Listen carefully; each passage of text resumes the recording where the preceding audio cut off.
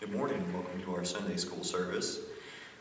Here before I'm going to open with a quick word of prayer here. Lord, we thank you for all that you've done for us, Lord. God, we ask that you would be with those who have been affected by this pandemic and their families, Lord. Specifically, we ask that you be with the family of Patsy Cogdill, Lord. That you would be with them and help them as they go through that loss and that mourning, Lord. But we know that one day we'll be all rejoined with you, oh God. And God, I ask that you would be with us as we go through some big changes here with our nation, Lord. That God, that you would just allow your hand to be on our leaders and everything as we transition with the power here, Lord. And God, I ask that you would be with those that are in your need here, Lord, and all the other leaders of our nation. And God, I ask that you would be with me this morning as I go through and read this scripture, and that you help us keep focused on what you want us to keep focused on instead of the things that we see here on earth, Lord. I ask that you would continue to bless us and guide and direct us, Lord. In Jesus' name I pray. Amen. All right, so in today's lesson, we're gonna look at a song from Asaph, and he was a Levite, and he was from the Kohath division, and so before they stopped and had built a temple, their job was carrying around the Ark of the Covenant. And in David's day, he assigned some new duties to the Kohathites to replace their ministry, and Asaph was one of David's chief musicians.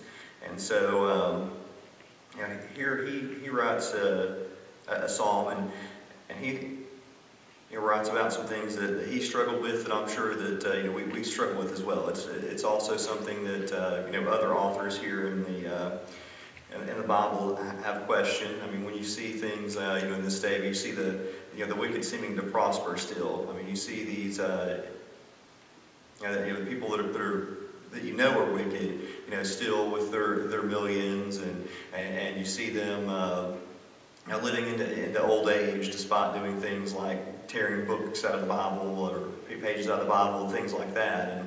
And you naturally sometimes will have that question, and that's something that even Job had asked. We can look at 21:7. He says, "Wherefore do the wicked live, become old, yea, are mighty in power?" And Jeremiah, he had also struggled with that. And in Jeremiah 12:1, he says to God, "Righteous art thou, O Lord, when I plead with thee, yet let me talk with thee of thy judgments. Wherefore doth the way of the wicked prosper? Wherefore are all the happy that deal very treacherously?"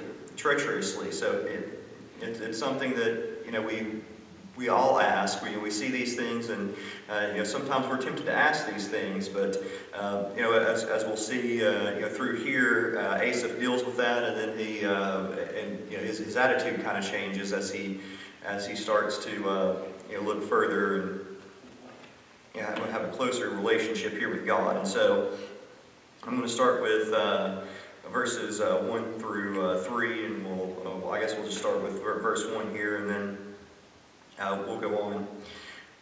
All right, so it says, "Truly God is good to Israel, even such that are of a clean heart." And so he sees that just how good God has been to them. He's been here when they have when they're starting to build these sanctuaries and starting to look at the temple, and he's seen the things that God has done through his work. They're there at Mount Zion, and it's established the capital of the nation.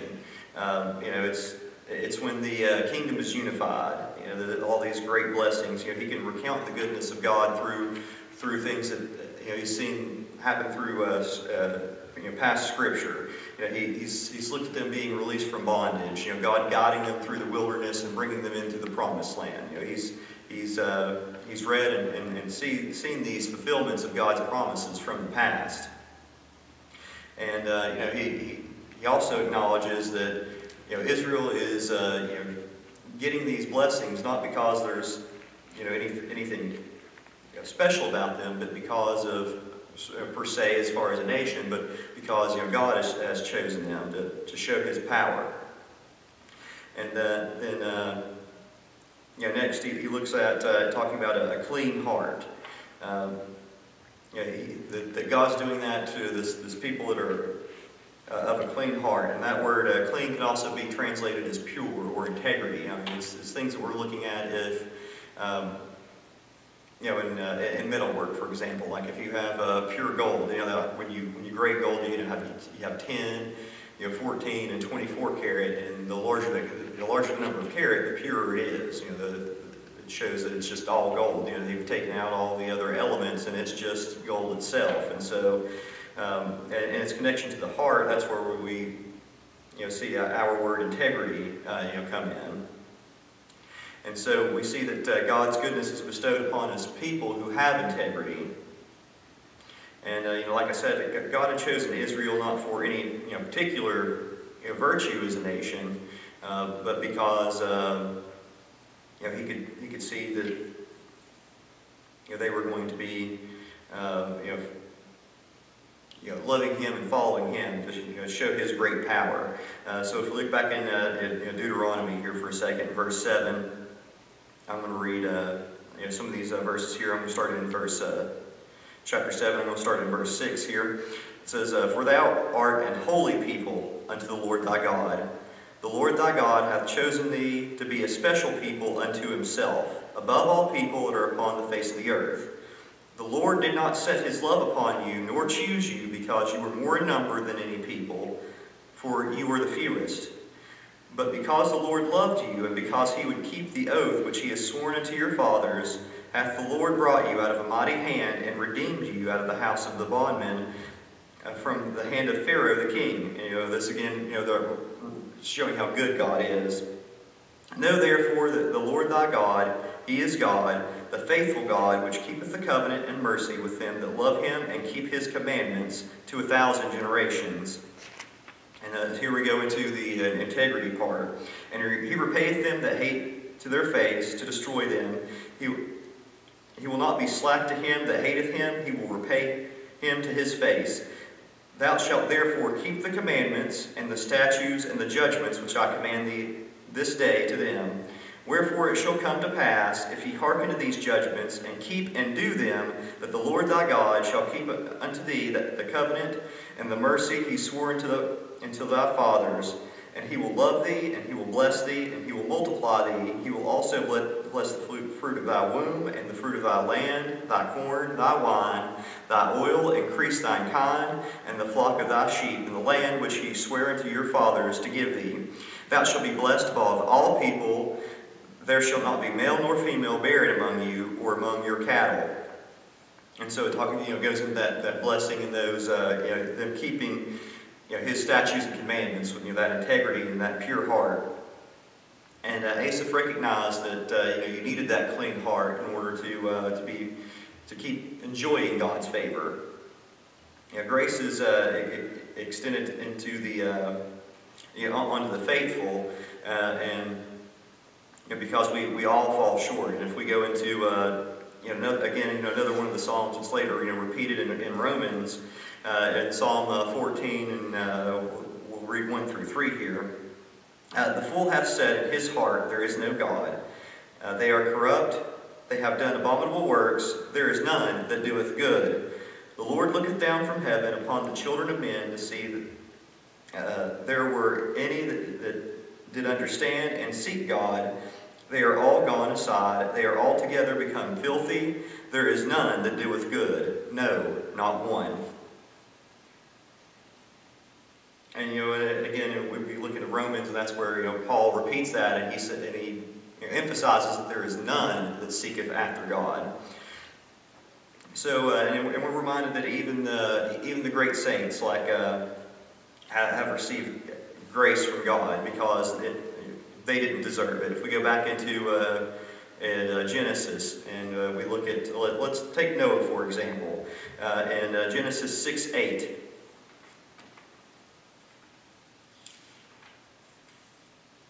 "But Noah found grace in the eyes of the Lord."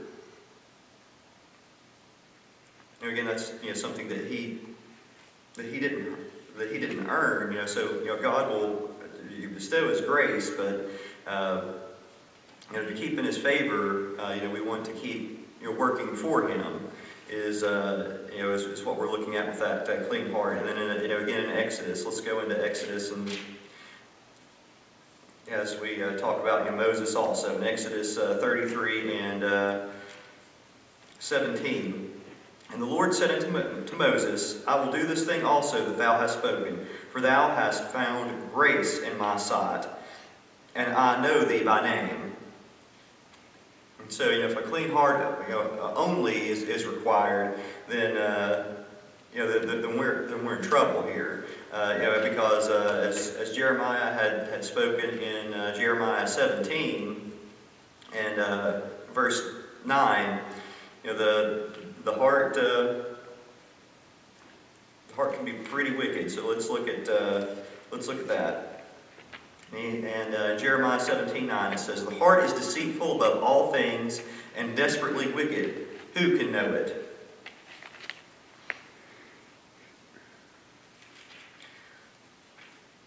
All right, so we see that again, if it was up to just us, we'd be in trouble. But once we have come to the knowledge of God, we want to keep into those things and keep following after Him.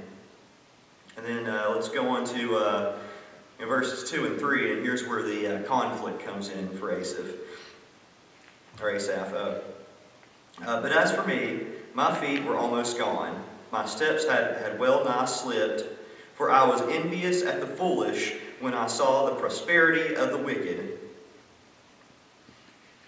And so we look here, and let's he's seen all these things and seen all these teachings, like in Psalm 1, where it talks about the wicked being as chaff, and he expected to see something immediately come about because of what they had done. And we see that the disciples also struggled with that same thinking when we look at John 9 and verses 1 through 12. I won't read all of it, but that's where they ask about the man was blind. Was it his sin, or was it because of his parents' sin? They expected something to be immediate right then, that God would smite somebody for what was done. And we look at both Job's comforters and Jesus' disciples understood that the blessings of righteousness and judgment on the wicked, and that there were no exceptions. But however, Asaph's experience here was painting another picture. The wicked was prospering, and it seemed undeniable. And so he struggled with that. And we look here at in verse 2. If we look at the word slipped. My steps had well nigh had slipped. That means to pour out or spill. So it's like the ground of his faith was spilling or being poured out because of this. He began to envy those that were foolish. And again, that points back to Psalm 14:1, where it was talking about the fool saying in their heart there is no God.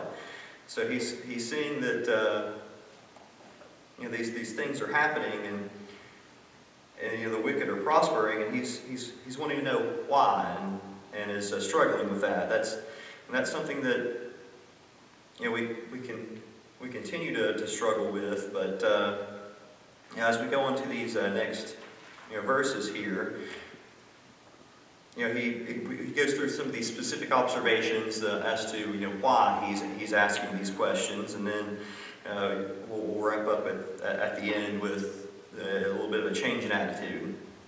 All right, so let's go on, and I'm going to read verses 4 through 9.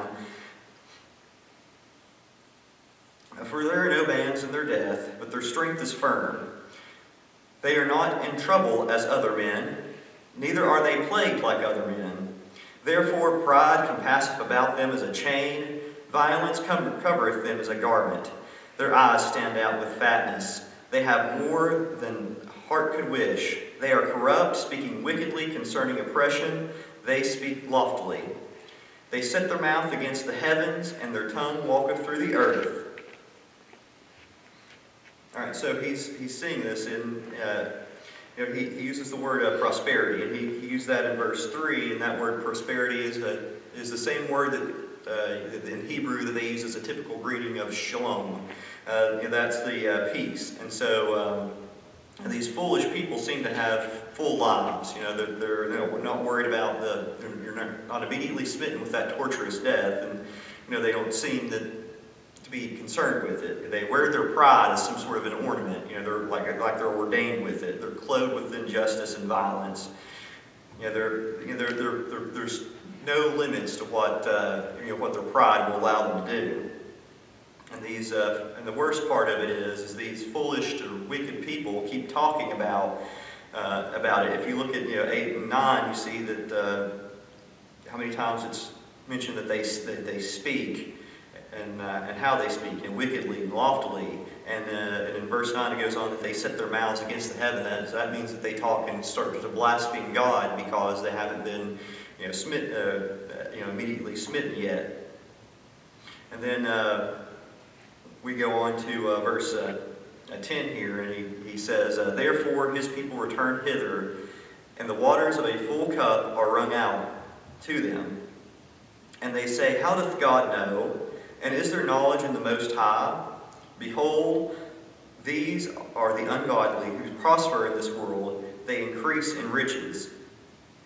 And so, all this effect all this that he's seeing has an effect on Asaph, and he starts to, begin asking, the general these things. So, where it says in verse 10, his people return hither. The public of Israel is beginning to ask. And believe that God is just turning a blind eye to man's sin. Does he not know man's sin? And it's easy to identify with Asaph's struggle. He probably witnessed the revolt of Absalom in 2 Samuel 15, and the cursing of Shimei in 2 Samuel 16. So he's seen these offenses, and maybe others that the Bible hasn't recorded. And so at times it was appearing as if there was no consequences for the wicked and what they were doing. But there's a reckoning. It's just according to God's time frame. It's not according to ours. We need to try to keep from thinking like Asaph that we need to walk by faith and not by sight. And when we see that prosperity of the wicked, it begins to feel unfair.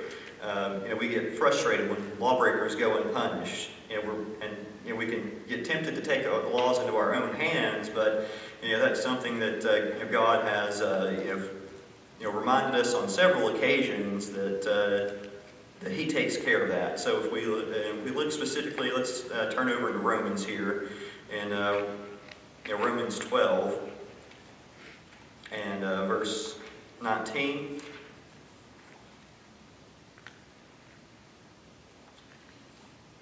And it says, "Dearly beloved, avenge not yourselves, but rather give place unto wrath.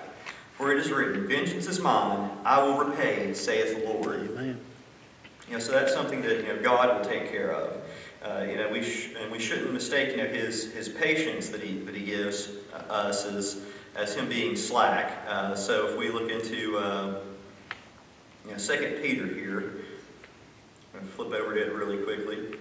And 2 Peter in chapter 3, in verses 7 through 10. It says, "But the heavens and the earth, which are now by the same word, are kept in store, reserved unto fire against the day of judgment and perdition of ungodly men. But, beloved, be not ignorant of this one thing, that one day is with the Lord as 1,000 years, and 1,000 years is one day. The Lord is not slack concerning His promise, as some count slackness, but is long-suffering toward us, not willing that any should perish, but all should come to repentance. But the day of the Lord will come as a thief in the night, which the heavens shall pass away with a great noise, and the elements shall melt with fervent heat. The earth shall also, and the works that are therein shall be burned up."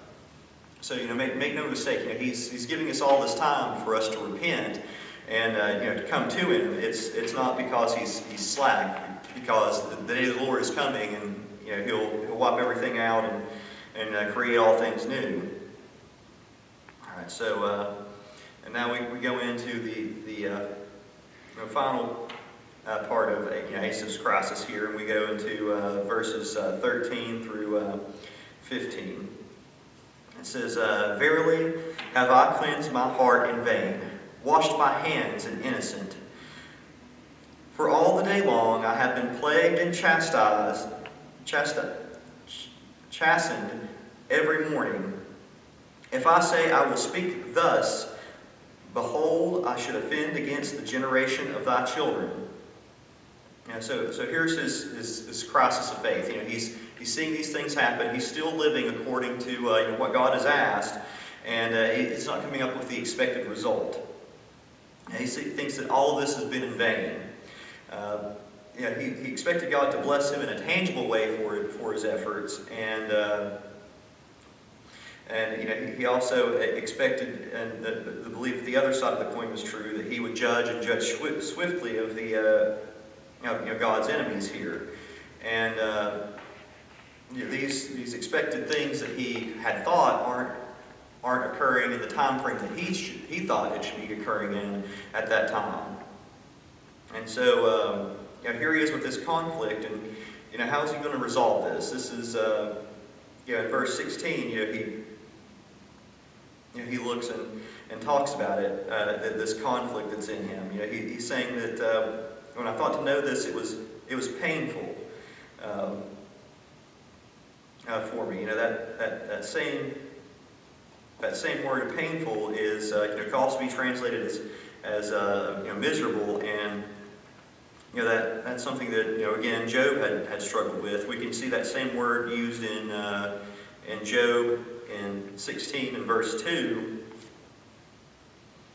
where it says that I've heard many such things. Miserable comforters are you all. So Job is also worried by that. Those thoughts of not necessarily bad behavior results in judgment, but in this case, his good behavior was being rewarded with some very trying things, and he wasn't understanding that. And so here we have Asaph wondering, why is he not judging the wicked? And then he goes on in verse 15. He talks about this question, and he says that he can't articulate it. He can't talk about it, basically. And he uses the word that I should offend against the generation of thy children. That word offend means deal treacherously with, or depart treacherously from. So he feels that he would be coming against God if he was to come out and ask these questions. And he's going to struggle with it. And the reason he's struggling with this is we're blessed with what's going to happen with the afterlife of the New Testament. It's been explained to us, whereas the Old Testament, everything was pointing toward it, but it was less clear. And so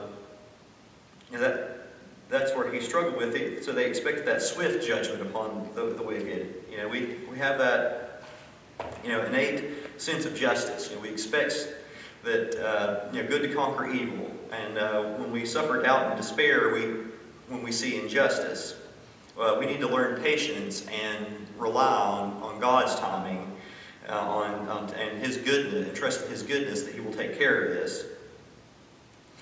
Because it helps to remember that we're going to have to give an account, of ourselves and to God, and others will have to do the same. So if we look at a good example here with Romans, we turn over to Romans 14 and verse 12.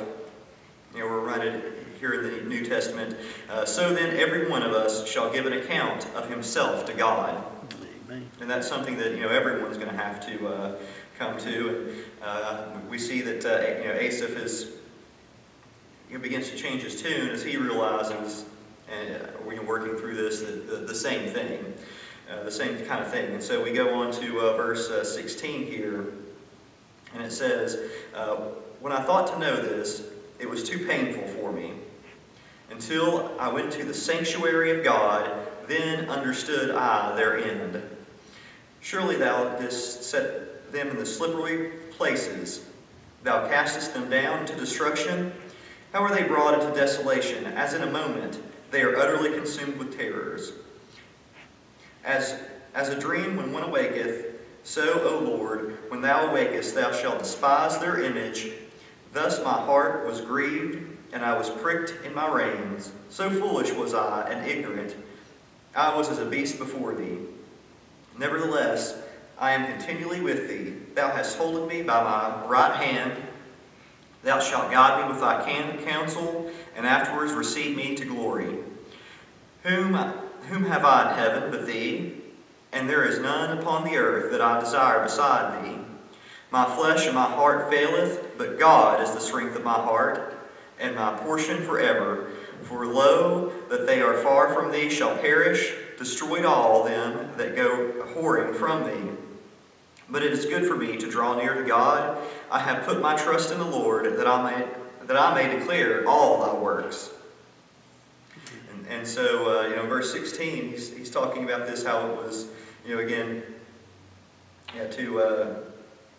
too painful for him when he seeked to know that. So what did he do? He goes into the sanctuary of God. We don't know if that's the tabernacles or its courts. Like we know it's not literally the sanctuary, because Levite wouldn't have been allowed in there, or just some symbolic holy place. But either way, we can see that he's seeking the presence of God, and he comes to the presence of God. And in the presence of God, and with that fellowship, he come to understand. That word "understood" means to be made clear. It means to see. So he sees their end, and that the wicked may prosper now, but there's going to be a day of reckoning. He sees that. As he gets close and speaks with God, and then he goes on to say that. He set them in these slippery places, and so they're unaware of the danger. They're going to be tripped up, and they're going to fall. And this will be sudden, as in a moment, just almost instantaneous. And as we see that there's no substitute for spending time with God and coming to understand things. And viewing the wicked in this way is in these slippery places that they don't see what's coming. It helps us to have more compassion, be able to talk to them about how good God is and what God can do for them. That those slippery places, it's an idea of this smoothness that kind of just tricks them into thinking that they have a good foothold, but it's not a good foothold. And then, that same word is used, again in Jeremiah. We can use that, get further here. And Jeremiah 23:12. It says, "Wherefore their way shall be unto them as slippery ways in the darkness. They shall be driven on and fall therein. For I will bring evil upon them, even in the year of their visitation, saith the Lord." So, again, they're in the dark, they're in these slippery places, they can't see what's coming, and then they slip and fall. And so Asaph now sees that his envy was misplaced, and we can see that next it talks about the abruptness of God's response. As in that moment, as a dream when one awakens. It's like that startling when you suddenly wake up from a dream. Now that's not. And it also uses that. Saying when thou awakest. However, God doesn't sleep. We can look at Psalm 121 and verse 4. And it says, "Behold, he that keepeth Israel shall neither slumber nor sleep." So it's not saying that God's asleep. It's just saying that how quickly it is, or when he decides to act, it's going to be quick. In just a few moments. And then we go on to verse 21, and it says, "My heart was picked." It was grieved. That word also means grow. It means to grow sour. And then it talks about being pricked in my reins.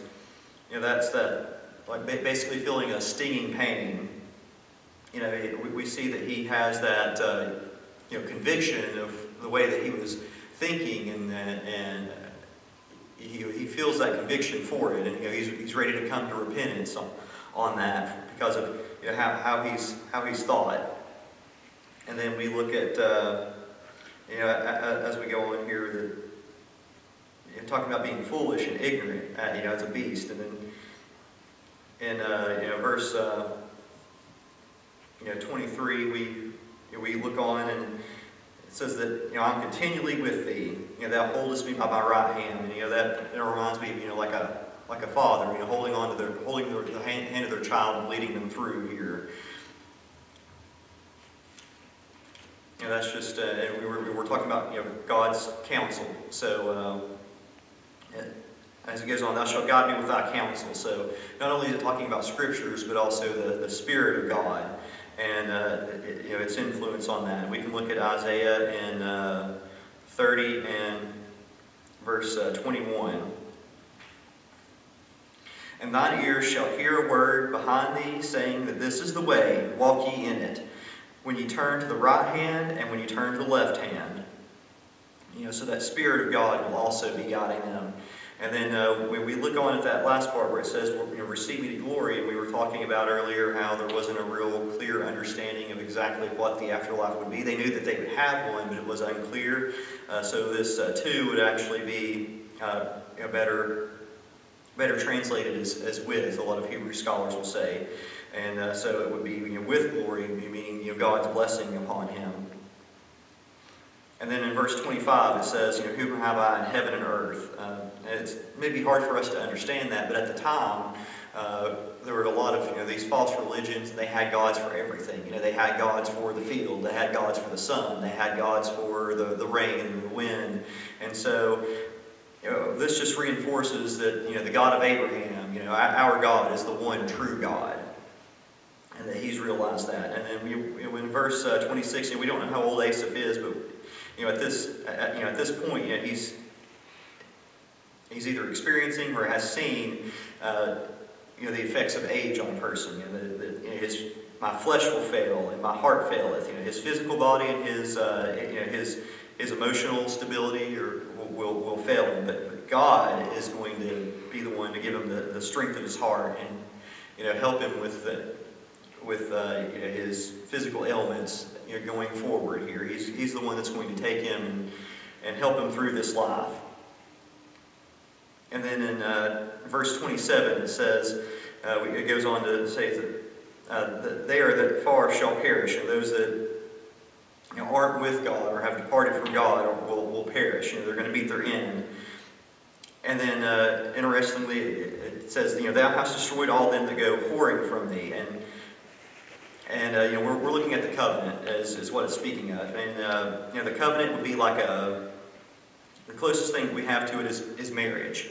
And so that's why it's going on to that. If we look at in 2 Corinthians, here's a good example that explains it. 2 Corinthians chapter 11 verse 2. It says, for I am jealous over you with a godly jealousy.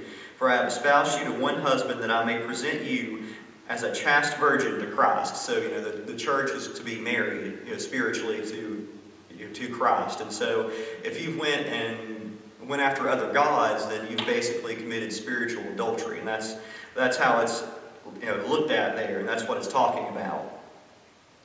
And then he ends this way. But it is good for me to draw near to God. I have put my trust in the Lord, that I may declare all thy works. So he sees that he needs to draw closer to God and commune with him, have that better relationship with him, put his trust in him, and then going beyond that he wants to go out and tell everybody just how good God is and what God has done for him. And so I hope that through this lesson here where we've talked about struggling with the wicked, that we too can go through and look at the same things and same ways that Asaph has looked at, and we would be able to declare just how good God is through His works by drawing nearer to Him and focusing on what He wants us to do. And I hope you take that through this week, and God bless you all.